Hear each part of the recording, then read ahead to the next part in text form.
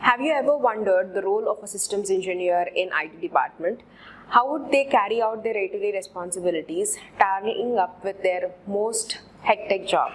If you are thinking that landing as a systems engineer would be hectic as well as pressurized enough to work for a company or organization, watch this video till the end and sort out your professional life, because in this video we are going to cover up all of the skills which are related to a systems engineer IT, the careers which are related to the role, as well as how the major salary of a systems engineer in IT is going to be like, so that you are going to get an understanding about the role and eventually you are going to also step in with confidence, not with doubt. With that note, I would welcome you all to Freshers Now, where we are not just going to cover out the basics outlook which I've just mentioned, but we are going to also understand about who is a systems engineer in IT and what are the skills that are required, what do they do on a day-to-day basis, and next we are going to understand how to become a systems engineer if you have already passed out a degree or a graduate, or if you are willing to step into this role or thinking as to how you have to start your career as a systems engineer. You got this with this slide, and you are also going to understand about the various job roles as a systems engineer or various job roles in a systems engineer IT, where they would be tackling up with so many responsibilities or various other tasks that they would be doing, that they might be considered as further roles in a systems engineer as well.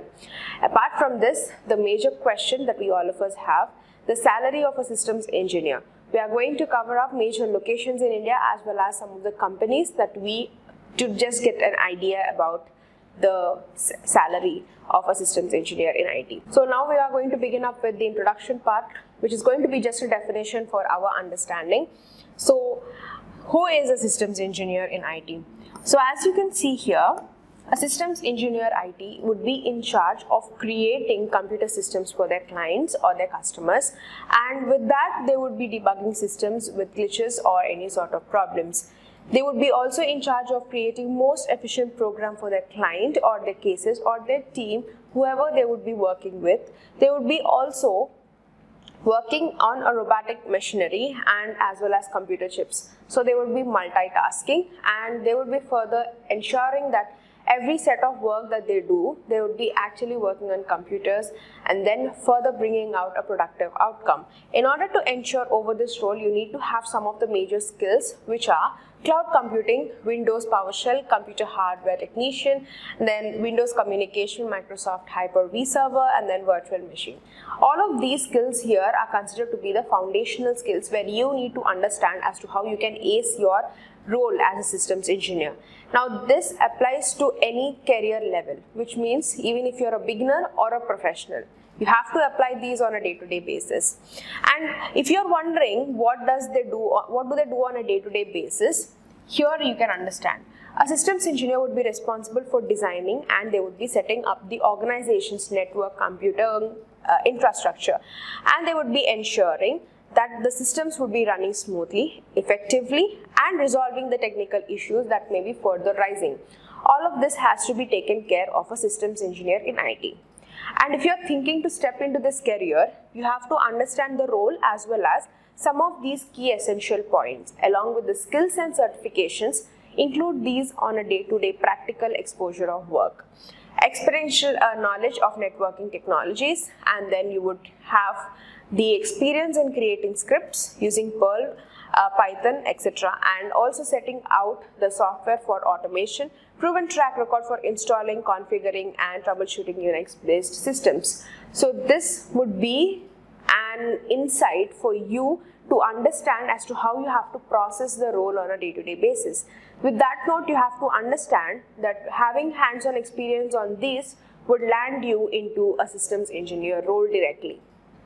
And what are the various other roles, other job roles which are aligned in the career of a systems engineer in IT? Would be overseeing the development and installation of the new networking and computing infrastructures, monitoring systems in the existing network to ensure that no providing of or any sort of setbacks, and installing and configuring operating systems and application software. So all of this has to be aligned within the job role itself.